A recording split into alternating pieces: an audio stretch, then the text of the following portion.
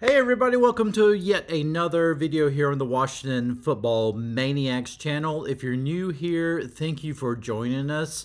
Please consider subscribing to this channel. I try to come out with new content on the regular basis, sometimes daily, sometimes not, but you know, it's kind of how my schedule works out. And with all that said, let's get into today's video. So, Mitch Trubisky is becoming the hottest quarterback. No, I'm not talking about looks. I'm talking about the hottest quarterback commodity right now in the offseason of 2022. As we know, there are several quarterback-hungry teams this offseason who is looking for a quarterback, and Mitch Trubisky is suddenly, he finds his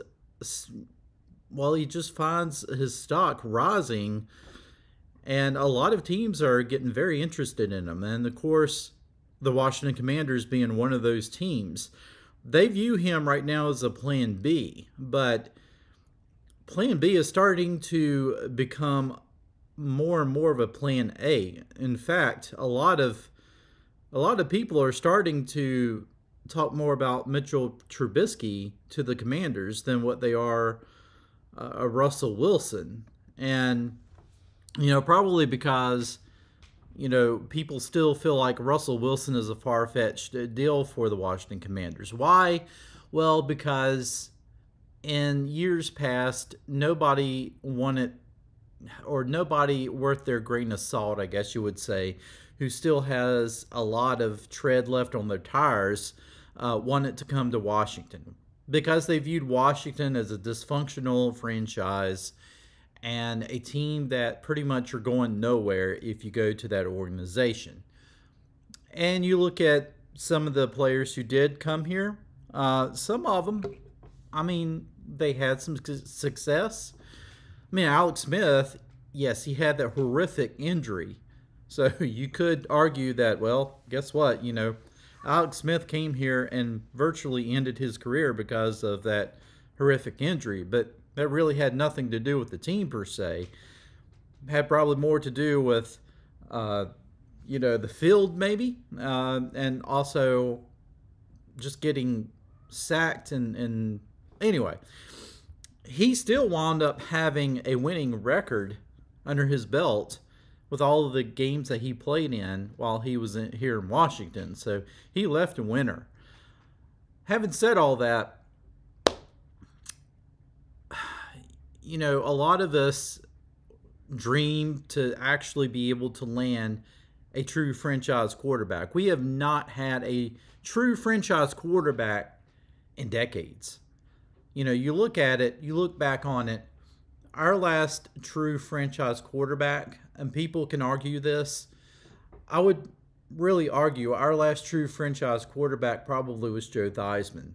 And people will even argue Joe Theismann wasn't even what you consider a true franchise quarterback. You would have to go back to the days of Sonny Jurgensen as being your franchise quarterback. I could probably see that. He was a little bit before my time. I was too young to be able to enjoy watching Sonny play, but I respect that, and I probably can't argue that point. But I did get to see Joe Theismann play, and Joe Theismann, you know, took us to 2 Super Bowls, won one of those Super Bowls, and so, you know, I always kind of felt that he was a franchise quarterback for us. In retrospect, you go back and you look, and it's like, well, you know, how many of those years did he actually start for the Washington Redskins? And I guess that's when you start to look at it and say, well, in today's standards, a franchise quarterback plays for one particular team, you know, more than 4 or 5 years. But regardless, Mitchell Trubisky, you know, a lot of us don't get very, you know, excited about Trubisky because, you know, he had a decent year. His rookie season with Chicago took him to the playoffs. He has been to the Pro Bowl, but you know, he started regressing.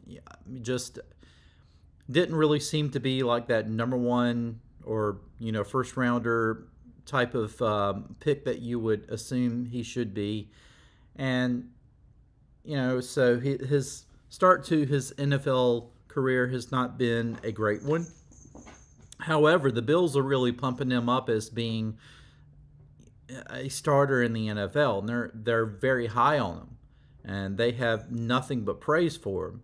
Which, then again, you find it odd. It's like, well, if you're praising him so much, I know you guys have your starting quarterback, but at the same time, it's like, yeah, but you're letting him go after one season. If he's such a starter and he's willing to, maybe hang around for another season, wouldn't it be great knowing that you have a starting quality quarterback, as a backup in case your star quarterback goes down? And so, it's a lot of smoke and mirrors when you get into the off season. Teams are going to say a lot of things about these players, but I don't know. On the other hand, the Bills probably don't have any reason to, be misleading anybody about Mitch Trubisky. They're probably generally saying, hey, this guy works hard. He's very athletic, which he is. He's got a good arm. I think he can be a good quality quarterback. A lot of people felt like he just was not a good fit in Jim Nagy's offense. So he just didn't have a good opportunity, wasn't really put in a good situation, is what a lot of people are saying. And, that this could very well be the case. And so we have to keep an open mind with this. Is he my first choice? No. Certainly Russell Wilson is my first choice. And I feel like that Washington is still trying to pursue Russell Wilson. And I still feel like Russell Wilson is going to be our day one starting quarterback. But a lot of other teams feel the same way. So it really comes down to how much that we are willing to give up, how much are we willing to outbid other teams for the services of Russell Wilson. I think Wilson would be very happy coming here to Washington. But if not, Mitchell Trubisky is really starting to become the quarterback that everybody is wanting to grab. He's 27 years old. He's young. He's got a lot of years left. If he turns into the quarterback that everybody feels like he could be, then you're looking at the next 10 years with your quarterback. At this point, there may not even be a reason to use that number 11th pick. A lot of people are saying, well, if you're picking Mitch, to be your next quarterback, then that just signals that you're going to get a rookie quarterback in here this year. That's not necessarily true. I think if you do pick up Mitchell Trubisky, then I think you feel like that he is good enough quarterback that he's going to be your starter from here on out. He's not going to be a bridge quarterback.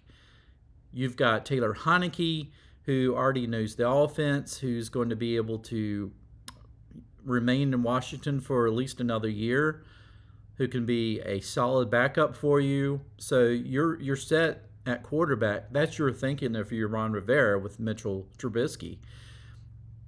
So that's probably his thinking. If he gets Mitch, he doesn't need to use that 11th position there in the first round for a quarterback. He can use that to maybe draft another offensive lineman, because we all know that we're going to be losing Brandon Sheriff. More than likely, Sheriff is going to Cincinnati. So that's probably what's going to happen. Now, I'm still holding out hope that Russell Wilson is going to come here, but things are gaining a lot of steam for Mitchell Trubisky. So don't be surprised if, come March. Hey, guess what? Today is March, right? We're getting closer to free agency, folks. So in the next week or so, do not be surprised if you wind up hearing it's either going to be Russell Wilson or it's going to be Mitchell Trubisky. One of those two guys, I'm guarantee you, is probably going to be in a Washington Commanders uniform next year. And my bet is it's going to be